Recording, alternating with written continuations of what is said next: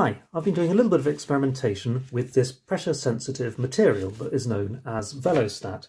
It changes its resistance depending on the amount of pressure that you apply to it. So as you squeeze it, the resistance goes down.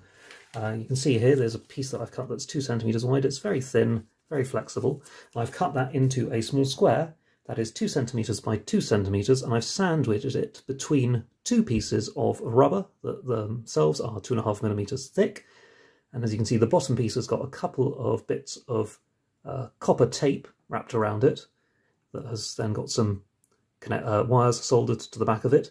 And that is currently attached via this terminal block to my multimeter. And as you can see, it's currently reading about 16K.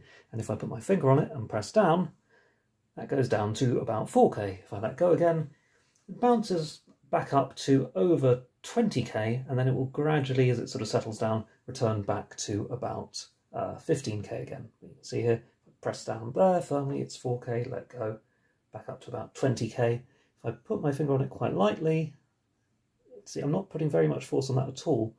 It drops down to about 10K, let go, goes back up to 20K, press it all the way down again, back to about 4K. So I was wondering, what could you use this for? One potential application of this sensor is as a velocity-sensitive button or pad, such as one that you might use to control a musical instrument.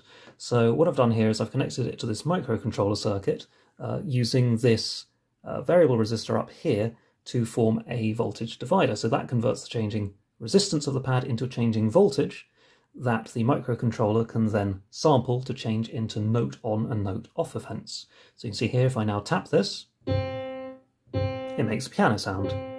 And if I tap it gently, it makes a quiet piano sound. And if I tap it hard, it makes a loud piano sound, or a forte sound indeed. So you've got that. So it does act like, you know, a piano key would, and you can change instruments to have slightly different effects. So it's an organ. You can see I'm not pressing it very hard, but it does keep the note on until I let go. And you can of course use that to also generate things like drum noises.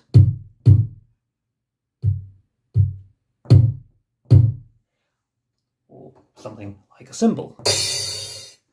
But yeah, I think that works pretty well. Now, the software running on that microcontroller is absolutely horrible. It's all hard-coded thresholds, and it doesn't really handle the sort of calculation of the velocity very, very nicely. But as a sort of a proof of concept, it does seem to work pretty well. I'm quite happy with how that's coming along.